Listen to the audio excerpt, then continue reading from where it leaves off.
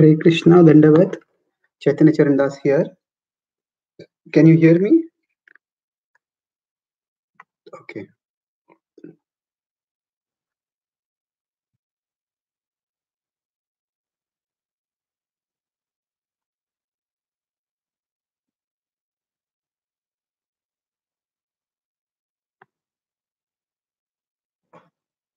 Thank you.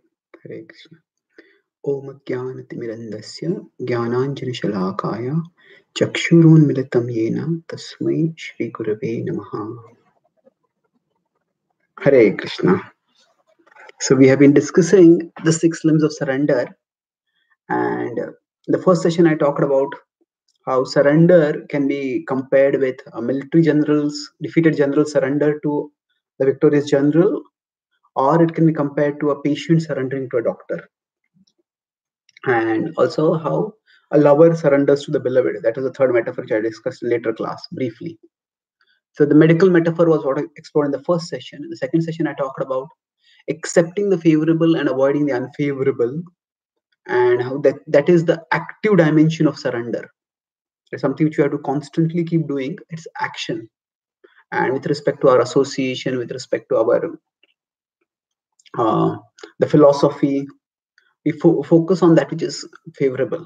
And in yesterday's session, I talked about how we need how can we have that faith that Krishna is our protector when protection may not seem to be apparent. So I talked about Krishna we don't see Krishna as the cause of our suffering, because there is multiple factors involved. There is God's will, there is free will, and there is evil. So Krishna is not the cause of our suffering. Sometimes Krishna can be the cure for our suffering, but even when he is not the cure, he can be the shield amid the suffering. He can be the comforter amid the suffering. So for Draupadi, he was the cure. For Parikshit, he was the shield. So now, today I'll talk about that was the next 2 elements. Today I'll talk about the last 2 elements. Atmanikshepa karpanye shadvidha sharanagatihi atmanikshepa. So Atma is self, nikshepa. Offering our entire self to Krishna, and karpanya, understanding that we are worthless without Krishna. We are weak, we are powerless without Krishna.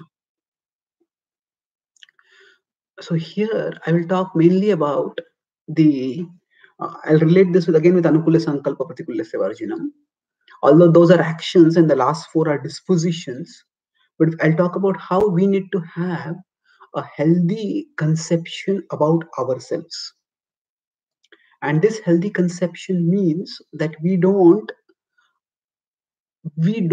beat ourselves down in the name of humility. In our devotee circles, we usually talk about not puffing ourselves up with pride. That's of course, with ego, that's of course very important, and that's an ever-present danger.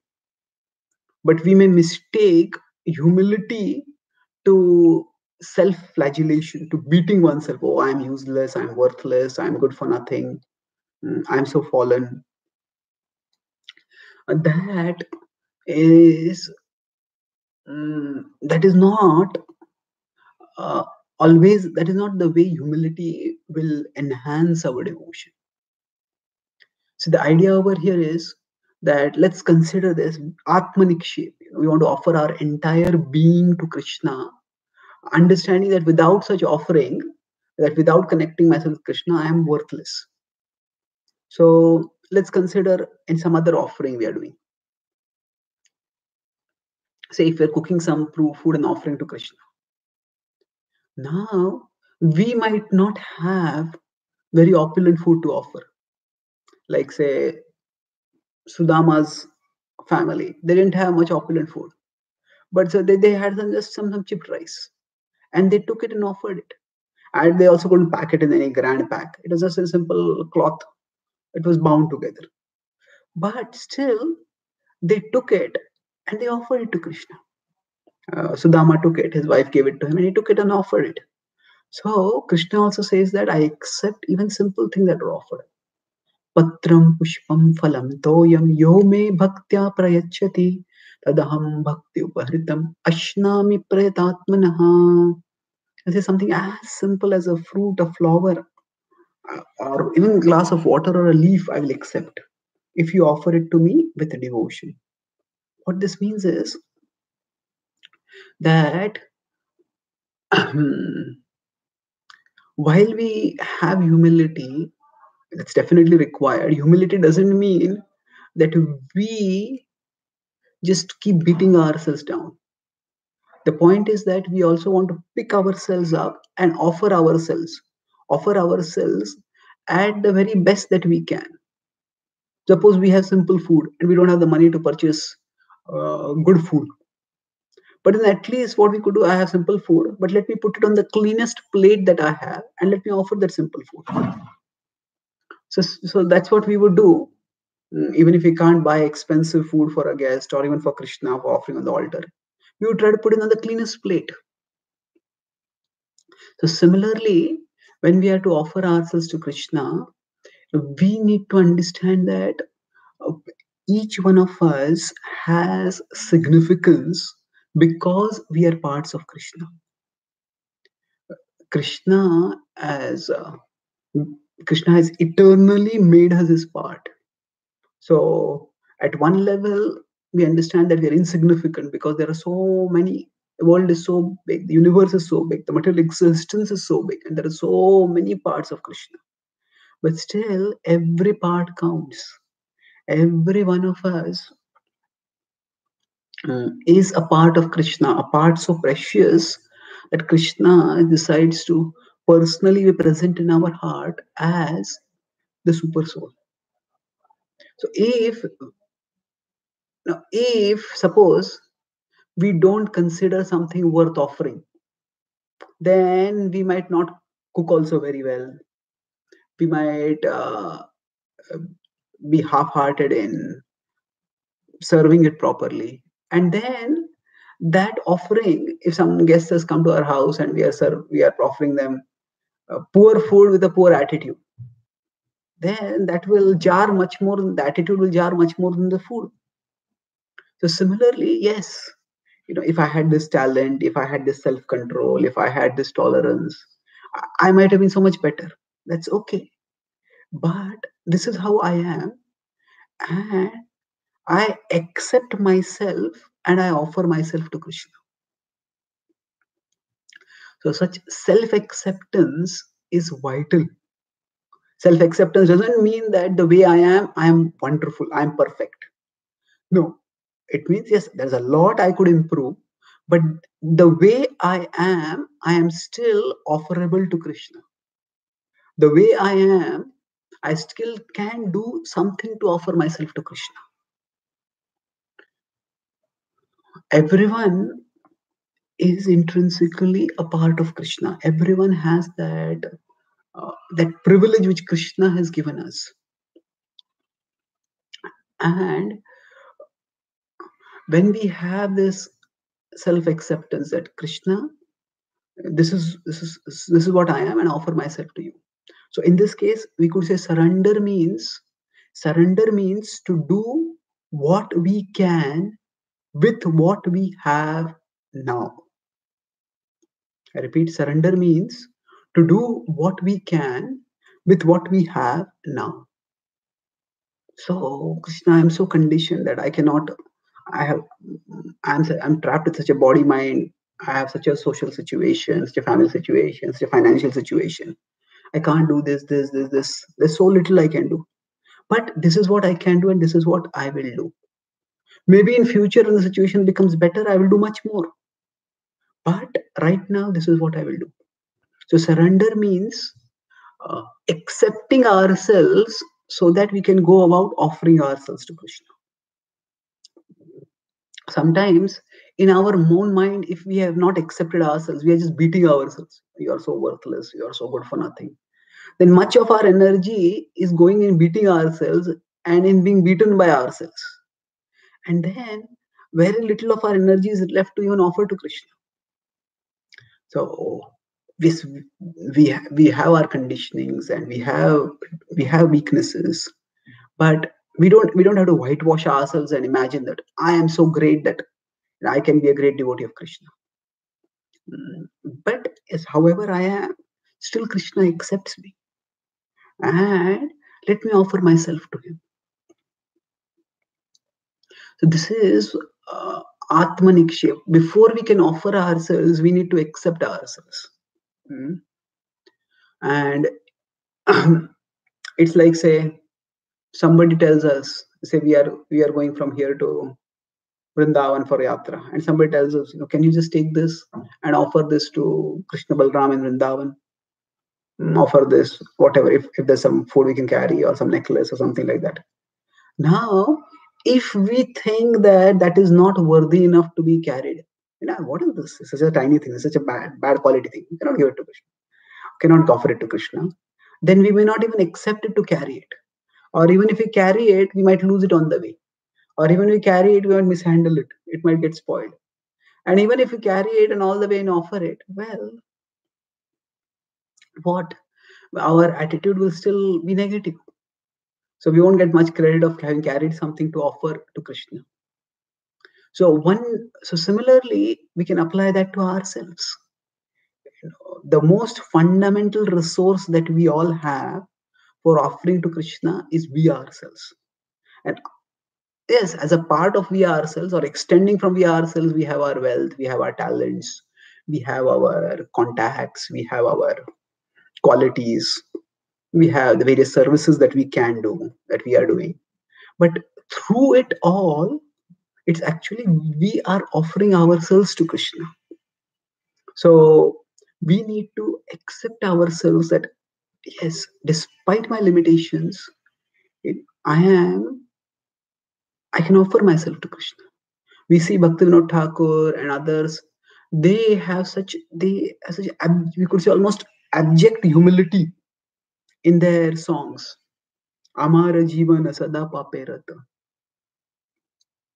And my life is filled with sin. Of course, their life isn't filled with sin at all. But that is the way they're thinking about themselves. And despite thinking about themselves, the conclusion is not that, oh, there is no hope for me. That Krishna, apart from you, there is no hope for me. That means they are not so hopeless that they think even Krishna is not a hope. Rather, they have the firm faith that Krishna is the hope. So going back to the medical metaphor, first I talked about how we need to have faith that the doctor can cure us, and that's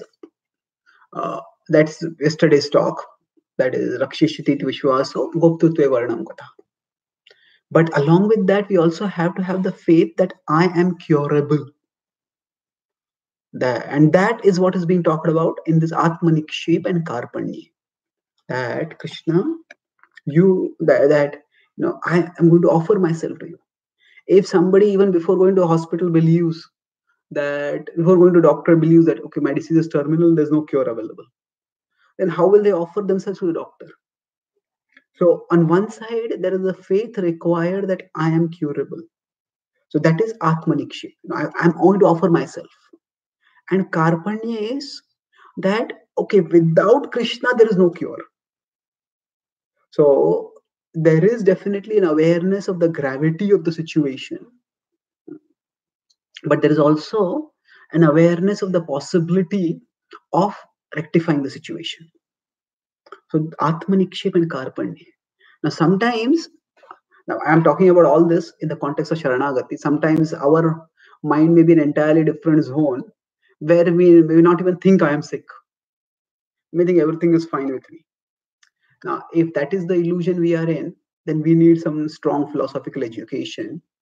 So that's like maybe our ego has become so strong that we think that I'm comfortable in the world. I'm okay. Then we need some strong treatment in that case also. So it's like when a person is a little drunk, then they have gone to a bar, they're drunk, they've taken a few too-many drinks, and they realize, I can't walk. So recently I was in Chicago, and we had a program, and a devotee was driving me back. So we were passing through a hotel, a big 5-star hotel, and there was a old man who just waved to us, and he was talking a slurred speech. So I initially thought that, no, this is probably a drunk. I had never seen like a drunk on the streets. He was waving, doddering. So this devotee immediately stopped the car and he said, "No, what happened? He says, can you just take me to the front side? I came out here. I can't walk now."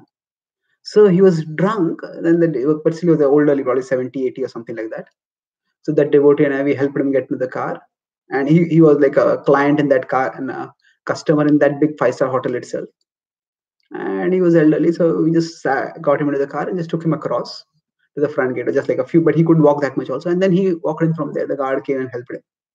So the point is, if somebody is a little drunk, they are aware that they are drunk and then they seek help. But if somebody is heavily drunk, then even if somebody comes to help them, I say, "Who says I'm drunk? Ah, fine, get lost," or something like that. They will not even acknowledge they are drunk. That's how drunk they are. So the same way, we are all fallen. It's like we are in a drunk state and we need help. But if we don't think we are fallen, then we are really fallen. It's like we are so drunk that we are not even aware we are drunk. So that's a different zone. And if we were in that zone, we wouldn't even be talking about surrender. So I won't explore that we sometimes, if we have raised ourselves too high, we need to bring ourselves down a few pegs so that we are not so full of ourselves, not so proud. But when we are talking about surrender, we need these two ways of looking at ourselves, that I am curable, and without taking a cure, without administering medicine, this could be terrible. So that the dual aspects of the hope, that if I take a medicine, I can be cured. If I don't, it can be disastrous. So therefore, we can both ways be impelled to surrender to Krishna, to take the medicine, and in our context, to surrender to Krishna. So humility, karpanye, it is like I'm worthless, I am hopeless.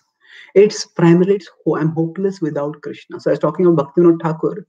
They talk about such abject humility, but none of that object humility stops Bhaktivinoda Thakur from saying, "Krishna, you are my hope, and beyond you there is no hope."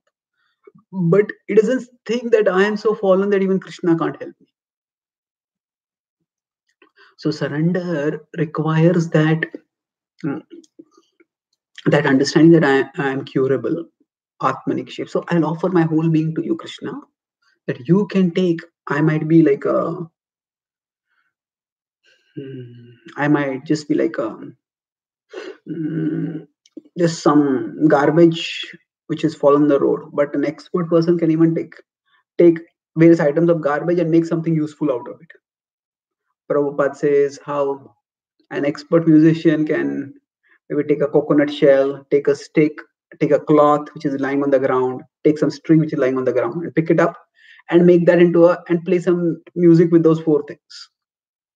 So like that, Krishna is expert enough to cure us, to make us pure, to make us spiritual, to make us wonderful.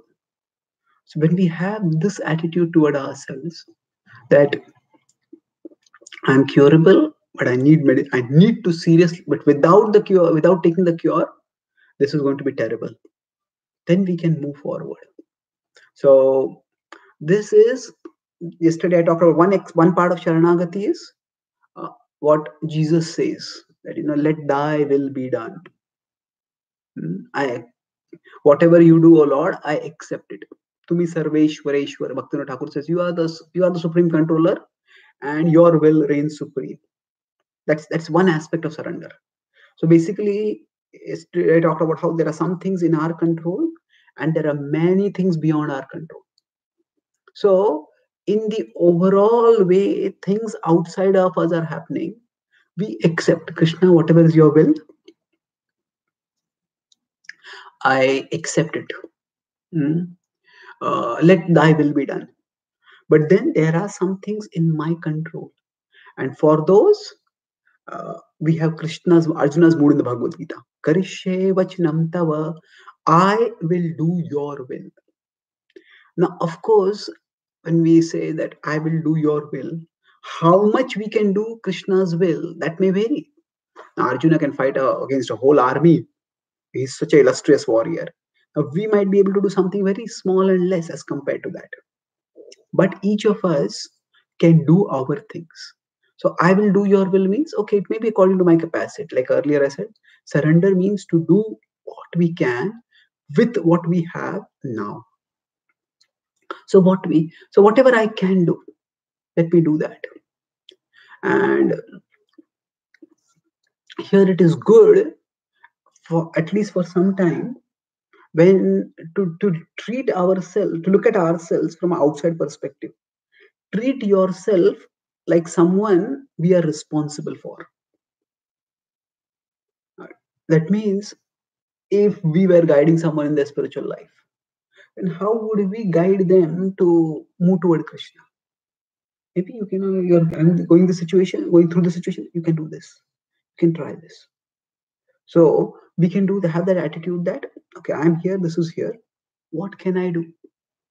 Wow. So treat yourself like someone you care for, someone you're responsible for, someone you value not just in the sense that, oh, you're perfect, but rather you have potential. See, it's like our mind is always going to be like a child, but our intelligence has to be like a parent. Now, parents, when they value their children, there are two aspects to that. That at one level, the parents need to accept the children as they are. But if the parents tell the child, you are perfect right now. Well, no. The child doesn't have perfection. The child has potential. And one part of the parents' love is to make sure the child feels loved as they are right now. But another part of the parents' love is to also ensure that the child's potential is manifested. And whatever is required for the child's potential to manifest, the parents take responsibility to do that. And sometimes it requires some pushing, sometimes it requires some rebuking, sometimes it requires some disciplining. But at other times, it requires encouraging, it requires comforting, sometimes it requires appreciating. So our mind is going to be like a child, and we, in the sense of our intelligence, needs to become like a parent. And okay, this is where you are. What can you do right now? So with respect to surrender, now to develop this positive, like I'm worthwhile. That means I am curable. If you want to, not worthwhile in the egoistic sense, but I am curable. So I talk about two things, Atmanikshep and Karpanya, that I am curable, and without this cure, there is no, things are going to be terrible.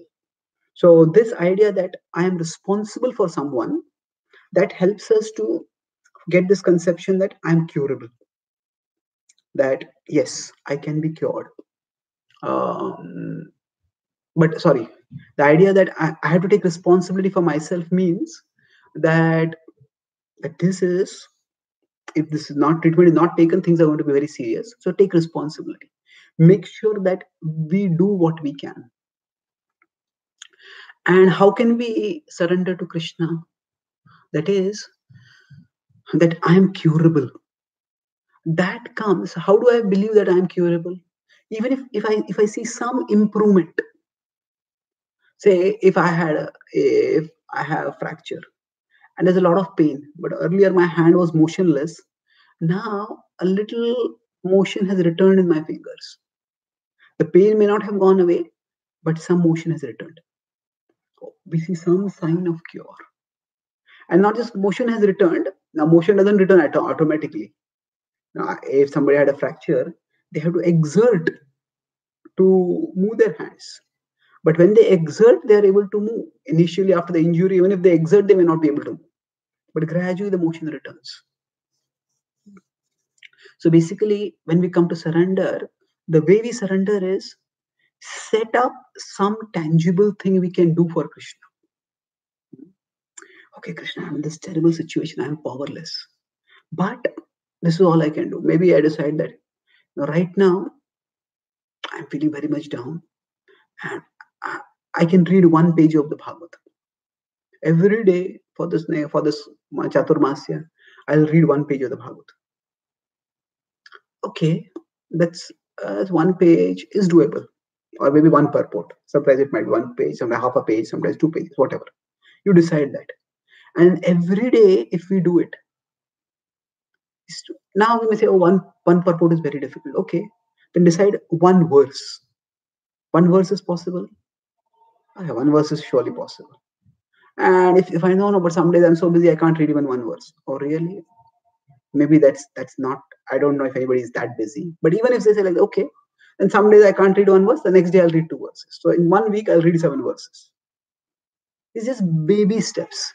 Here the important thing is not how much quantity we do, but the point that we do something.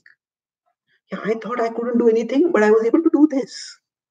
And then that becomes like our evidence that yes, we are curable. I thought I couldn't do this, but I did this. And that way, what happens? We have tangible evidence about our curability. So surrender means that we do small things that we can in a mode of service to Krishna. Small, simple steps. SSS. Small, simple steps. Nothing very complicated, nothing very big. Just small, simple steps. Sometimes devotees ask, how do we read Srila Prabhupada's books? So there are different ways we can give answers. One answer simply is pick up the book, open the book, place your eyes on the lines, and move your eyes along the lines in the book. That's all there is to it. So sometimes the mind makes a big fuss out of things. Just small, simple steps. So if we do that, we'll find that, yes, I can do. And as we start saying we can do that, that we are surrendering to Krishna and we are connecting with Krishna. And then that increases our faith and our curability. And then we feel inspired to surrender more. And that's how surrender grows more and more gradually. And that's how, ultimately, in a very practical way, we can exhibit surrender to Krishna. So, this is how we can apply Sharanagati in our life. So, I'll summarize what I spoke first in today's class, and then about what overall the 6 limbs of Sharanagati, how they can be put together. And then we'll have almost about 25-30 minutes for questions. If any of you have, we can ask. There is 1 or 2 questions which already devotees messaged. I'll begin with them if there's no question immediately coming. So to summarize, I spoke about in today's talk about how we need to see ourselves. Atmanikshepa Karpanya means that Krishna, I offer my whole being to you, and Karpanya, without you I am worthless.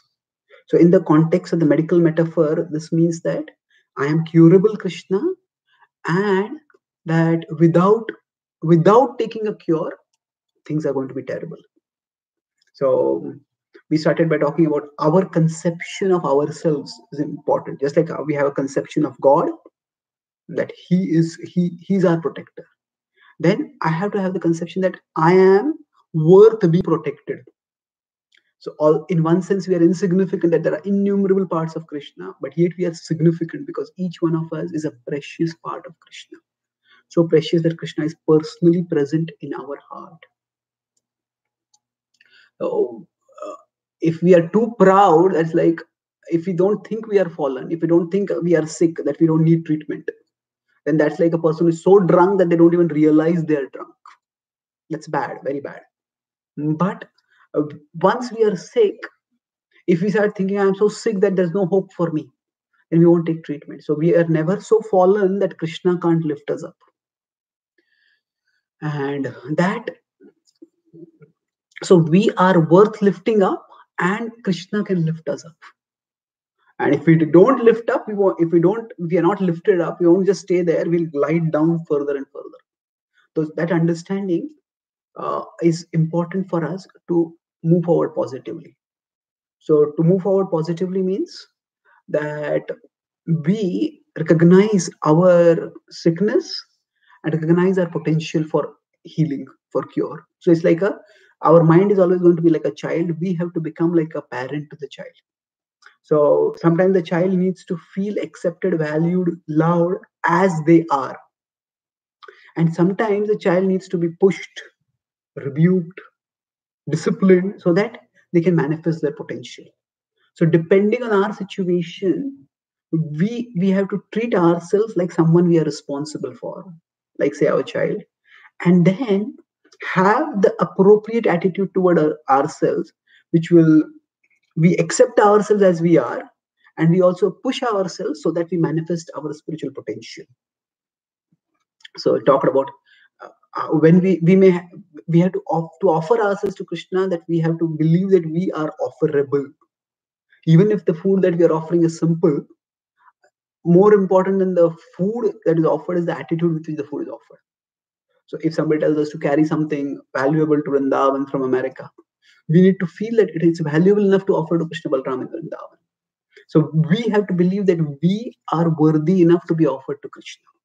Not in an egoistic sense, but in a sense of self-acceptance and self-valuation. And with that, with this healthy self-conception, what do? We understand that we take small, simple steps. Surrender means to do what we can with what we have right now. So we set some worthy goal for ourselves and take whatever steps are doable for us. And the doability of those steps becomes the evidence for our curability that we can show to our mind. And then we can move forward confidently. So surrender has, we can move forward confidently towards surrendering to Krishna. And in the big picture, so surrender is the first two limbs that accept the favorable, avoid the unfavorable. That's like a patient who's on treatment, constantly choosing so that they can improve their health. Those in terms of dynamic actions, and that requires a lot of proactivity and responsibility. Then I talked about when we are, so we do what is favorable and what is unfavorable, avoid what is unfavorable while taking treatment, accept the prescriptions, avoid the proscriptions. But then while we are doing this, our actions are important, but along with the actions, our conceptions are important. So two primary conceptions about the doctor's potency to cure and about the patient's capacity to be cured, that we are the patients. So I talked about, so Rakshishiti Vishwaso Guptute Varnam Tatha is the doctor's capacity to cure, that Krishna will protect us. But he's already maintaining us, so why will he not protect us? And then our own curability that I talked about, Atmanikshepa Karpanya, I talked about today. So thank you very much. Are there any questions or comments?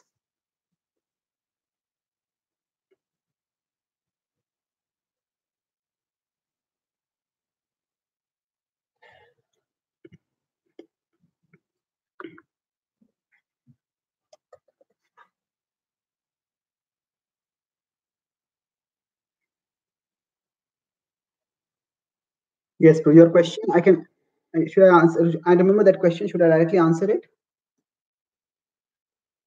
Okay, excellent. So there's a question which was asked in an earlier session about, or Prithvi will ask Mataji about how do we separate the sin from the sinner.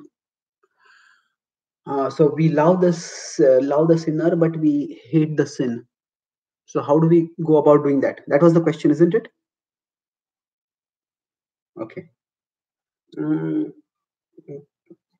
So I answered that briefly, but let's look at 2-3 examples. Let's look firstly at Srila Prabhupada's example. Prabhupada, when he went to the West, now some of us, we may have this conception that Prabhupada was strong and uncompromising, used strong words like fools and rascals very frequently. But if you look at Srila Prabhupada's early disciples, or not just all those who interacted with Srila Prabhupada, most of them said that they never felt as loved and valued by anyone as they had felt by Srila Prabhupada. Even that, many of them said, our parents, our friends, our other teachers, none of them valued and loved us as much as Prabhupada did. So Mukunda Maharaj writes in his book, Miracle on Second Avenue, that he had heard the talks of many speakers, and he would like to, after hearing the talk, go backstage and see what the speaker was like in real life. So when he went, this time he went after the talk to meet Srila Prabhupada, and he was delighted to see that Swamiji was actually interested in him. That Swamiji had time to talk with him, to hear what he was saying, and talk and really pay attention to him. So he felt very respected and valued just by that. So Prabhupada valued and respected even the hippies. So what does that mean? That means that he loved the sinners.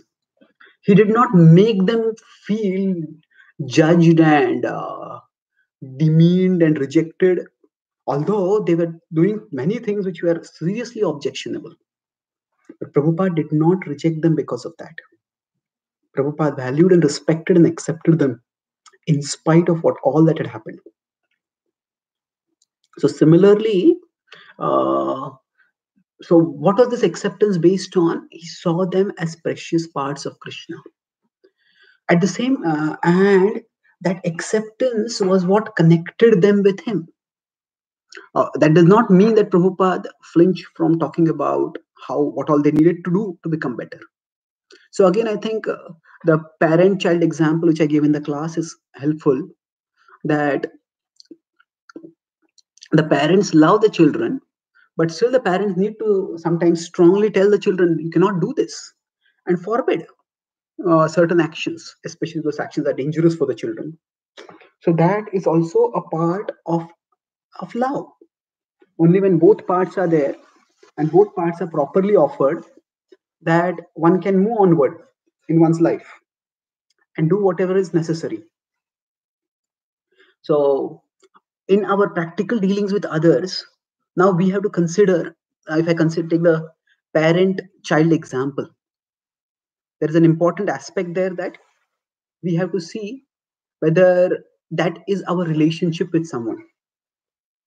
If that is not the relationship, then we might just have to keep a distance from them. If that is how we will practically apply this dynamic, that will vary from person to person, because the important thing is that each relationship is unique. Each relationship has its own dynamics. Like I said earlier, sometimes a person might be drowning and we can't really help them. Now, the best thing we could do to help them is maybe call the lifeguard, not jump ourselves to help them. So if we see that every soul is essentially a part of Krishna, and as a part of Krishna, every one of them is actually divine. Everyone is divine, but currently their divinity is covered in such a way that actually it can damage me also. Not just damage others, it can damage me also. Then we will be able to see, it's like a doctor and a sick patient.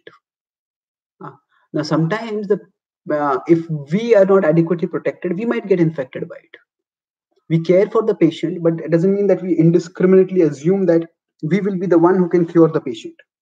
Maybe we are not the one, we are not equipped enough. So we have to see what is the practical reality and act accordingly. So a child metaphor or a sick person's metaphor are helpful. We don't hate the sickness, but we don't hate the sick person. We do hate the sickness, and we have to firstly make sure that we ourselves don't get infected by that sickness. And if it is not possible for us to see that difference, then we need to sometimes, and if still we have to be in that relationship, and we tend to see some person very negatively because of some things that they do, then we have to see how that person is seen positively by someone else. Maybe some other people see that person positively, and accordingly you hear from them. Okay, I tend to, so it's like the person is here, their particular conditioning is here, and their actions are here. So what happens is we just can't see beyond their actions and their conditioning that make them do those actions to the soul, the pure part of Krishna. So, and we may have been hurt by their conditionings and their actions, and it's understandable. But we are seeing from this perspective. Maybe somebody sees them from that perspective. Maybe their conditionings don't matter so much to that person. Maybe they don't come up as a prominent thing in the dynamic of that relationship. So try to see the person from a different perspective. Now, every relationship, it like offers a different mirror through which, or a different window into a person. Say I talk with you or you talk with me. We get to know each other. But then say you talk with some other preacher about me, and then they tell about their interactions with me. You get to know something else. Now, of course, they may have their biases. They may have their dynamic comes into the picture. But just that we get a different window to the person. How accurate that window is, that we may have to see from person to person. But that way, if we are too fixated in our own perception of that person, it is helpful to to hear from other people who have got different experiences, and that also helps us to separate the sin from the sinner. And another thing that we could do for this purpose is to try to see not just that person, but to see how maybe those whom we respect, maybe our spiritual master, maybe our spiritual guides, how they see that person. So often we interact with people based on only you do this to me, I'll do this to you. But if we see that, okay, this person is also connected with this person, and how I deal with them also reflects how I deal with my spiritual master, my spiritual guides, whatever. So that can also help us to regulate our actions. And that way we can try to act appropriately. Does it answer the question?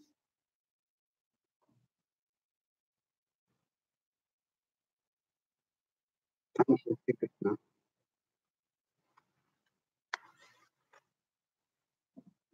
Are there any-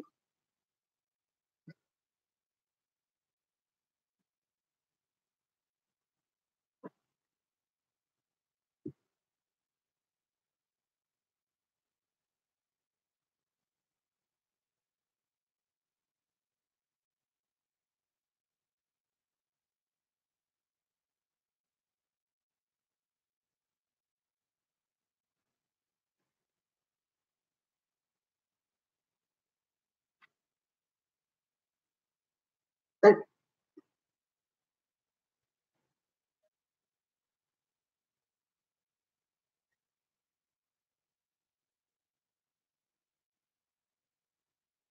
okay.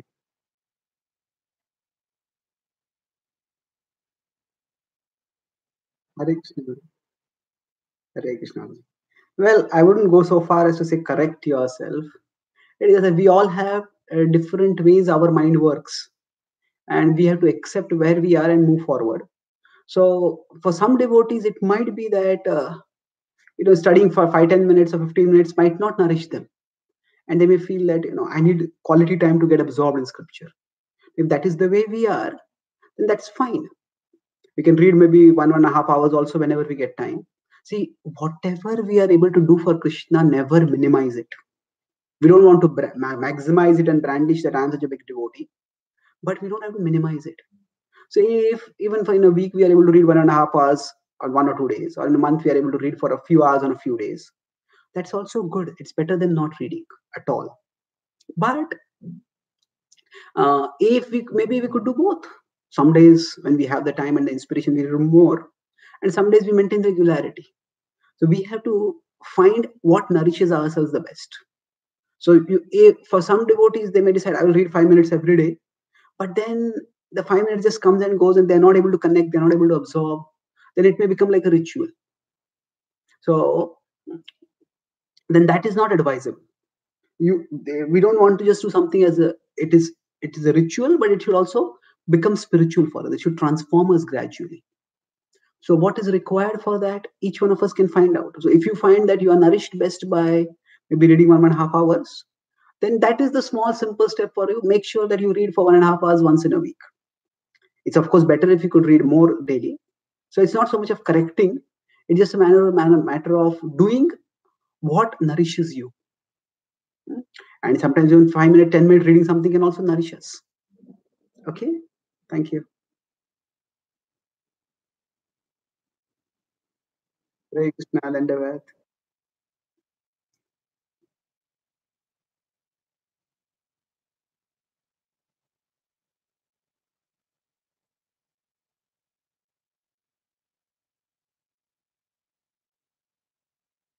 Hare Krishna.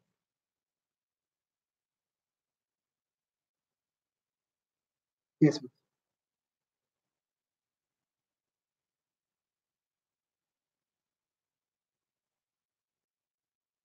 Yeah, I don't think there's anyone else. You can ask Mataji.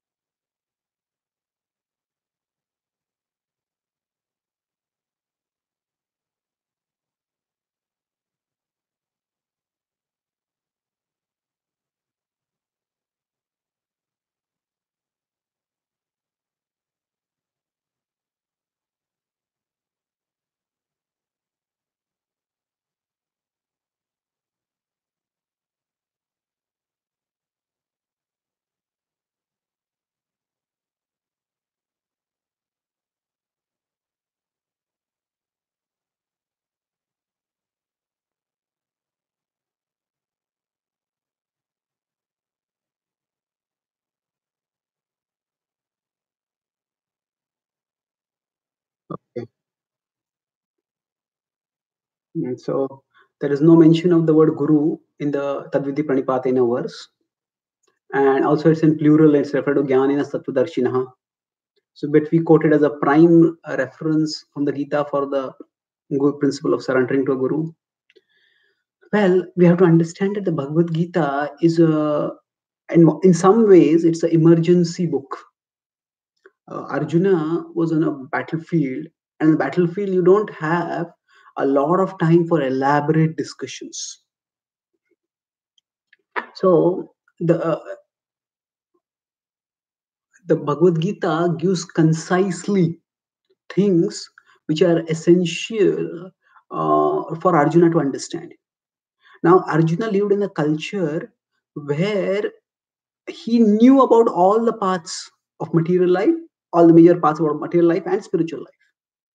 So, Arjuna's question was not about how to follow a particular path, it was which path to follow. They're two different things. It's like, should I take Ayurveda or allopathy or naturopathy or Unani or herbal medicine or whatever? Now, if you want to take herbal medicine, and there are whole books written for that. And if somebody already knows about these medicines, but that what treatment should I take? So then at that time, the discussion will be about which treatment to take, not how a particular treatment is to be taken. So in general, for no path, Krishna goes too much into the details. If we consider the path of yoga, there is a sixth chapter. But even there, how much is Krishna talking about specifics? The Yoga Sutras of Patanjali go much more into specifics than what the Bhagavad Gita goes. If we consider bhakti, now Krishna doesn't talk about the specifics of bhakti also. See, with respect to yoga, Krishna doesn't talk about, say, the eight ashtanga, the eight limbs. Krishna doesn't specifically delineate. Krishna doesn't talk about the states of the mind. Krishna doesn't mention the ashtasiddhis. Similarly, with respect to deity, with respect to bhakti, Krishna doesn't specifically mention about deity worship. Krishna doesn't mention about avatars, although the principle of avatar is there. But the word avatar doesn't come in the Bhagavad Gita. The word archa vigraha or archa upasana doesn't come in the Bhagavad Gita. So the Bhagavad Gita is not about specifics of any path. It is about the analysis of which path to follow. That's why the specifics, specific terms or specific items of specific paths will not come in the Bhagavad-Gītā. So Krishna talks about the principle of offering food to of whatever we take, we should offer to him. But it doesn't get into specifics about which food to offer and which food to not offer. That's why if you want to specifically find a verse which says that these are the foods to be eaten and these are the foods to not be eaten, you can have generic analysis in terms of goodness, passion, ignorance. But Krishna doesn't talk specifics over there. He doesn't give a list of these are the foods you shouldn't take on Ekadashi, these are the foods you should not take at all. Arjuna doesn't need all that. So scripture has a part that is as a central core that is eternal, but scripture is also given in a particular context. And the context will inevitably shape the content. So there are many things specifically in the Bhagavad Gita which are not mentioned, and we shouldn't consider that as a weakness. That's just a result of the context. Now coming to the specific point of the word Guru not being there, the culture over there was such that if you can look at the Bhagavad Gita as a part of the Mahabharata, then there is an immense reverence towards Brahmanical culture over there in general. And the Pandavas, even when they're in the forest, repeatedly sages are meeting them, and they are responding to the sages, they are hearing from the sages, learning from the sages. So it's all very clear. And that Tattvadarshinaha, that's very, very clear. And in general, the traditional culture was what our movement is gradually moving toward. That this plural is very significant, Tattvadarshinaha. Why? Because in our real life, it's not that we learn only from one guru. We learn from many, many gurus. The Mahabharata itself is 100,000 verses, but the Mahabharata doesn't spare even half a verse to tell us who is the guru of the Pandavas. It doesn't, we could say Vyasadeva is one of their teachers, Drona is their martial guru, Dhaumya is their priest. But who is their initiating guru? That's not so important, because the guru is important, but the principle of what the guru represents is even more important. And the Pandavas, they learn from so many people. They learn from Markandeya, from Narada, from Vyasa, from Parvat Muni, from so many other sages. And we see our movement started in a very historically anomalous, unusual situation. That Prabhupada had to transplant a whole culture in a place where nobody knew about that culture. And that's why Prabhupada was almost like the be-all and end-all for his disciples. And although his books contain internal principles, his books were also written at a particular time in a particular context. So Prabhupada, in many ways, stresses the position of the guru much more than what is done in the tradition. And that is because that was what was required for transplanting the tradition at that time. We say Vishwanath Chakravarti quotes Yasya Prasadat Bhagavad Prasado, and how he was devoted to the spiritual master. Yes, that is true in terms of the bhava, in terms of sentiment. But Vishwanath Chakravarti, in his Bhagavad-Gītā or Bhagavatam commentaries, he hardly ever quotes his spiritual master. Baldev Vidyabhushan, in his Vedanta Sutra commentary, never once quotes Vishwanath Chakravarti, because he is writing Vedanta Sutra commentary to reach out to people, to authorities from other traditions.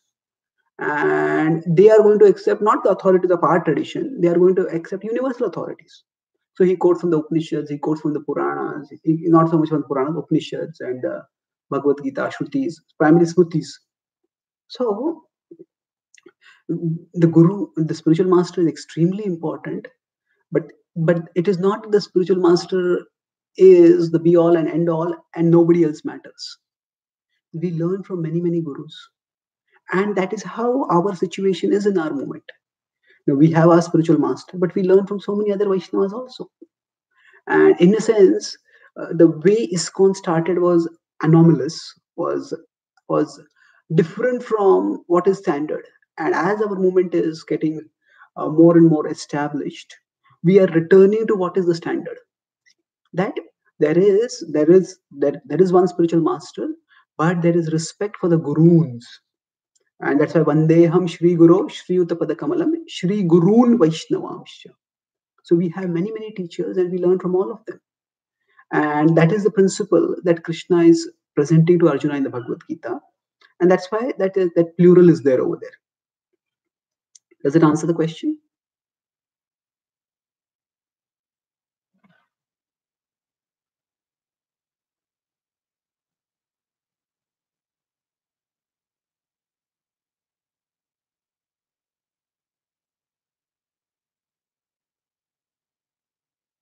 Thank you. Is there any one more question or should we stop?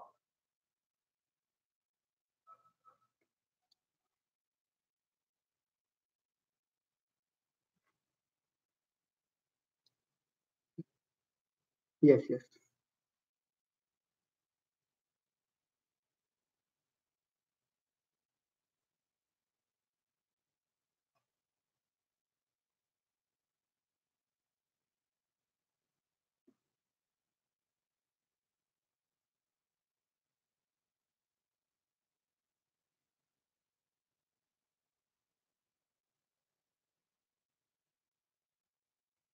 Okay. Well, how do we?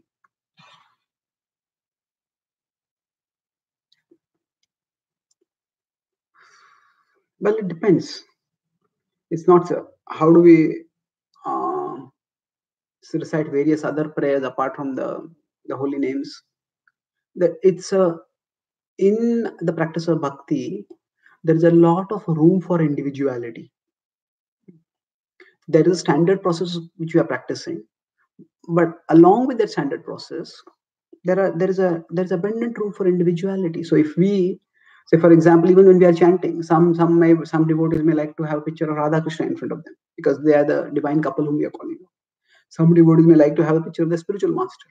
Some devotees might like to have Tulsi Maharani. Some devotees may just like to have a printout of the Hare Krishna Mahamantra. Some may just like to close their eyes. Whatever. So in bhakti, there are principles and there are preferences. The principles are central and few. So, for example, we could say the 5 potent limbs of bhakti which I talked about. We could say they are principles. Or so the idea that we have to chant the holy names, we have to worship the deities, we have to study Bhagavatam, associate with devotees. These are like principles. But within the principles and even apart from the principles, there are preferences.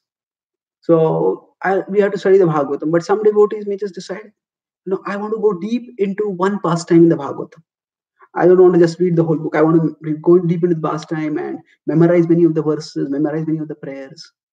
And they may serve and worship the Bhagavatam that way. Somebody else may say, no, I want to, the whole Bhagavatam is manifested, I want to read the whole thing.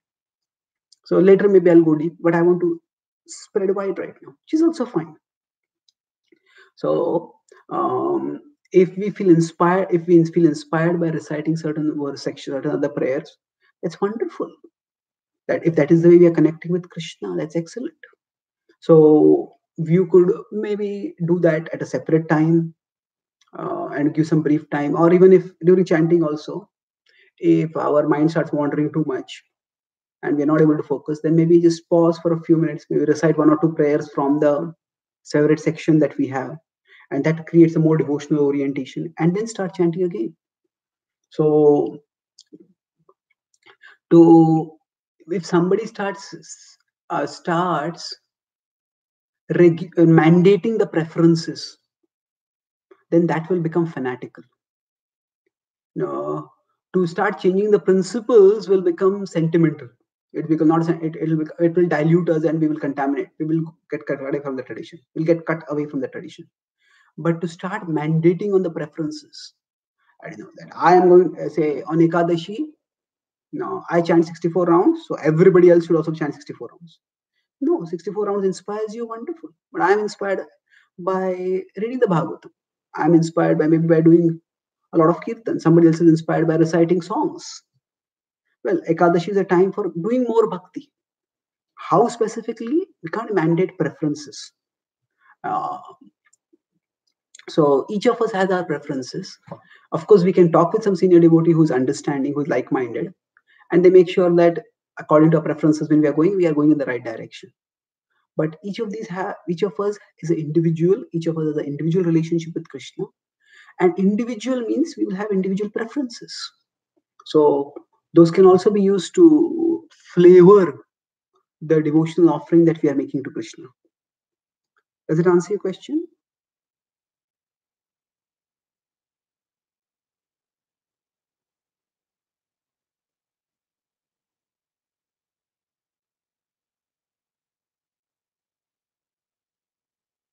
So thank you very much.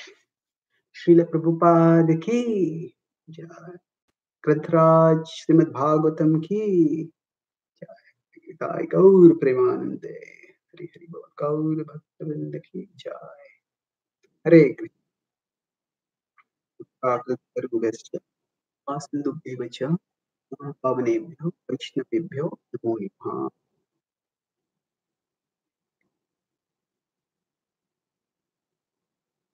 Hare Krishna, Dandavad.